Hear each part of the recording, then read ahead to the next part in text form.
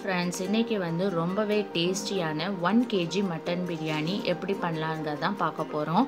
இதுக்கு வந்து ஃப்ரெஷ்ஷாக நம்ம மசாலாலாம் அரைச்சி செய்ய போகிறோம். ஸோ பிரியாணி ரொம்பவே டேஸ்ட்டாக இருக்கும். எப்படி பண்ணலாங்கிறத பார்க்கலாம். ஒரு கடாயில் 1.5 டேபிள் ஸ்பூன் அளவுக்கு முழு மல்லி சேர்த்துக்கோங்க.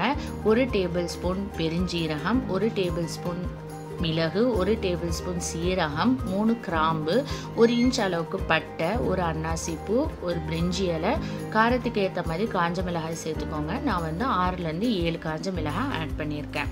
இதை வந்து மீடியம் லெவல் ஹீட்டில் நல்லா ட்ரை ரோஸ்ட் பண்ணிக்கோங்க. இதில் வந்து ஒரு நல்ல ஒரு வாசனை வரும். அது வரைக்கும் நல்லா நீங்கள் ரோஸ்ட் பண்ணிக்கோங்க. நல்லா ரோஸ்ட் ஆனதுக்கப்புறம் கேஸ் ஆஃப் பண்ணிவிட்டு நல்லா ஆற வச்சுருங்க. ஆனதுக்கப்புறம் மிக்ஸி ஜாரில் போட்டு நல்லா ஃபைன் பவுடராக அரைச்சி ரெடி பண்ணி வச்சுக்கோங்க. ஸோ இந்த மாதிரி அரைச்சி வச்சுக்கோங்க. இப்போ எப்படி பண்ணலாங்கிறத பார்க்கலாம். குக்கரில் 3 டேபிள் ஸ்பூன் நெய் சேர்த்துக்கோங்க. அது கூட 3 டேபிள் ஸ்பூன் எண்ணெய், ரெண்டையும் நல்லா காய வச்சுக்கோங்க. எண்ணெயும் நெய்யும் நல்லா காஞ்சதுக்கப்புறம் ஒரு பிரிஞ்சி இலை, ஒரு பட்டை போட்டு நல்லா பொரிய விட்டுருங்க.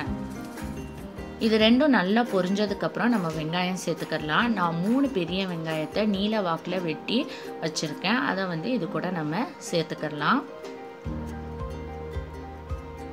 சேர்த்துட்டு நல்லா வதக்கி விட்டுருங்க. இது கூட உப்பு ஆட் பண்ணிக்கோங்க. அப்போ தான் வெங்காயம் கொஞ்சம் சீக்கிரமாக வதங்கும். ஸோ மீடியம் லெவல் ஹீட்டில் ஒரு 10 நிமிஷம் நல்லா வதக்கிக்கோங்க. வெங்காயம் வந்து நல்லா வதங்கினா தான் பிரியாணி வந்து நல்லா டேஸ்டாக இருக்கும். ஸோ இந்த அளவுக்கு நல்லா வதங்கினதுக்கப்புறம் 2 டேபிள் ஸ்பூன் அளவுக்கு இஞ்சி பூண்டு பேஸ்ட்டு சேர்த்துக்கோங்க. சேர்த்துட்டு நல்லா பச்சை வாடை போகிற வரைக்கும் நல்லா வதக்கி விட்டுருங்க.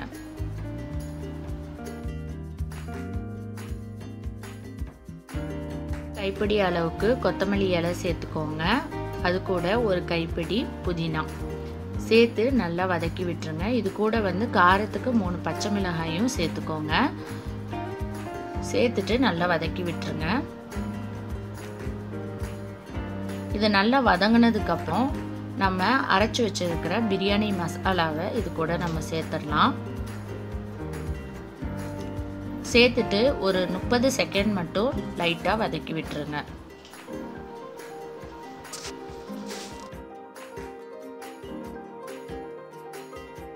எல்லாமே நல்லா வதங்கினதுக்கப்புறம் 2 பெரிய தக்காளியை வெட்டி வச்சுருக்கேன். அது இது கூட நம்ம சேர்த்துடலாம்.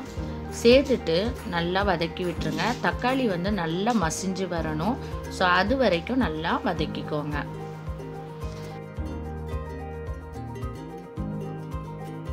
தக்காளி வந்து இந்த அளவுக்கு நல்லா வதங்கினதுக்கப்புறம் நம்ம மட்டன் சேர்த்துடலாம்.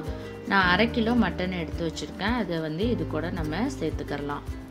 சேர்த்துட்டு நல்லா மிக்ஸ் பண்ணி விட்டுக்கோங்க. இது எல்லாமே நல்லா மிக்ஸ் ஆனதுக்கப்புறம் நம்ம தயிர் சேர்த்துடலாம். தயிர் வந்து நல்லா புளிப்பில்லாத கெட்டியான தயிர் எடுத்துக்கோங்க. அப்போ தான் பிரியாணி வந்து நல்லா டேஸ்ட்டாக கிடைக்கும். 3லேருந்து 4 டேபிள் ஸ்பூன் வரைக்கும் நம்ம தயிர் சேர்த்துக்கலாம். நான் வந்து 4 டேபிள் ஸ்பூன் சேர்த்துருக்கேன். சேர்த்துட்டு நல்லா மிக்ஸ் பண்ணி விட்டுக்கோங்க.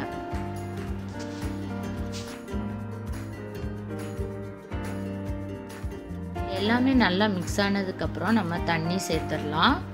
தண்ணி வந்து 1 டம்ளர் அளவுக்கு தண்ணி சேர்த்துக்கோங்க. சேர்த்துட்டு நல்லா மிக்ஸ் பண்ணி விட்டுட்டு ஒரு மூடியை வச்சு மூடி வச்சுருங்க. மீடியம் லெவல் ஹீட்டில் 5லேருந்து 6 விசில் வர்ற வரைக்கும் நல்லா குக் பண்ணி எடுத்துக்கோங்க. அப்போ தான் மட்டன் வந்து உங்களுக்கு நல்லா குக்காகி வரும். 6 விசில் வந்ததுக்கப்புறம் நம்ம ஓப்பன் செஞ்சு பார்க்கலாம். எப்படி மட்டன் வந்து வெந்திருக்கு அப்படிங்கிறத பார்க்கலாம். இப்போ பார்த்தீங்கன்னா மட்டன் வந்து நல்லாவே குக் ஆகிருக்கு. கூடவே வந்து 1 டம்ளர் அளவுக்கு தண்ணி விட்டுருக்கு. இப்போ இதை வந்து ஒரு பெரிய பாத்திரத்துக்கு மாற்றிக்கோங்க. மாற்றிட்டு திரும்ப அடுப்பில் தூக்கி வச்சுருங்க. வச்சுட்டு நம்ம தண்ணி வந்து அளந்து நம்ம ஆட் பண்ணிக்கலாம். நான் வந்து 1/2 கிலோ பாஸ்மதி அரிசி எடுத்திருக்கேன். அது வந்து கிட்டத்தட்ட பார்த்திங்கன்னா 2 டம்ளர் பாஸ்மதி அரிசி வரும். அதுக்கு வந்து 3 டம்ளர் தண்ணி நம்ம சேர்த்துக்கிறணும்.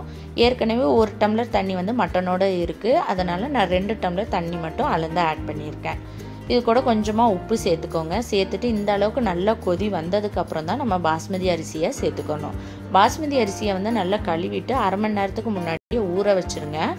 ஊற வச்சுட்டு அதுக்கப்புறம் சேர்த்துக்கோங்க. சேர்த்துட்டு இதை லைட்டாக மிக்ஸ் பண்ணி விட்டுக்கோங்க. இது கூட வந்து மேலே வந்து கொஞ்சமாக புதினா இலை சேர்த்துக்கோங்க. டைமில் வந்து உப்புலாம் வந்து கரெக்டாக இருக்கா அப்படின்னு செக் பண்ணி பார்த்துக்கோங்க. இன்கேஸ் கம்மியாக இருந்துச்சுன்னா ஆட் பண்ணிக்கோங்க. இப்போது ஒரு மூடியை வச்சு மூடி வச்சிடலாம். 10 நிமிஷம் மீடியம் லெவல் ஹீட்டில் அப்படியே விட்டுருங்க. இதை நல்லா குக் ஆகி வரட்டும். இப்போ 10 நிமிஷம் கழித்து ஓப்பன் பண்ணி பார்த்தீங்கன்னா நல்லா குக் ஆகிருக்கும். இப்போ இதை வந்து லைட்டாக நம்ம கிண்டி விட்டுக்கலாம். அதாவது நல்லா ஜென்டலாக நீங்கள் கிண்டி விடணும், இல்லைன்னா இதில் இருக்கிற அரிசிலாம் உடஞ்சிரும். ஸோ அதனால் ஜென்டலாக கிண்டி விட்டுக்கோங்க. கிண்டி விட்டுட்டு இதை வந்து நம்ம தம்மில் போட்டுடலாம். அதுக்கு வந்து ஒரு தோசைக்கல்லை எடுத்துக்கோங்க. அதை வந்து நல்லா ஹை ஃப்ளேமில் வச்சுக்கோங்க. தோசைக்கல் நல்லா ஹீட் ஆனதுக்கப்புறம் இந்த பாத்திரத்தை தூக்கி அது மேலே வச்சுருங்க. திரும்ப மூடி வச்சுட்டு ரொம்ப சிம்மில் ஒரு 10 நிமிஷம் அப்படியே விட்டுருங்க. 10 நிமிஷம் கழித்து ஓப்பன் பண்ணி பார்த்தீங்கன்னா சுவையான 1 kg மட்டன் பிரியாணி சூப்பராக ரெடியாக இருக்கும். ஸோ கண்டிப்பாக ட்ரை பண்ணி பாருங்கள். ரொம்பவே டேஸ்ட்டாக இருக்கும். ஏன்னா இதில் ஃப்ரெஷ்ஷாக நம்ம மசாலாலாம் அரைச்சி சேர்த்துருக்கோம். ஸோ ரொம்பவே டேஸ்ட்டாக இருக்கும். ட்ரை பண்ணி பார்த்துட்டு எப்படி இருந்துச்சுன்னு சொல்லுங்கள். இந்த வீடியோ பிடிச்சிருந்துச்சுன்னா லைக் பண்ணுங்கள், ஷேர் பண்ணுங்கள்.